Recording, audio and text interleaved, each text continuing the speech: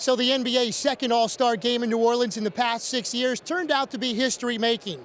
A 163-155 final, combining for the most points in NBA's All-Star game history, plus the 163 by the East, also a record setter. Kyrie Irving led the way with 31 points for the East, most of those coming in the second half. He's your MVP, but the fan favorite here in New Orleans, of course, Anthony Davis. The Pelicans forward gets his first All-Star appearance, and he made an impact right away. Finished with 10 points in just 10 minutes played. Fun experience. Probably one of the funnest times I had in my life.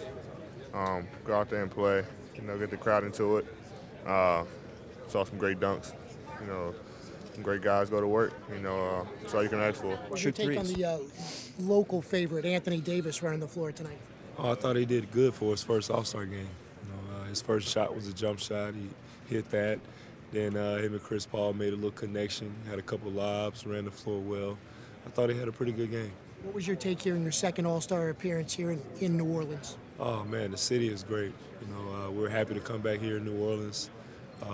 It's crazy this weekend, people everywhere, but we had a lot of fun. Anthony, what will stand out about this first All-Star experience for you? That was here in New Orleans. Had a lot of fans behind me supporting me. So that's probably the biggest memory I will have.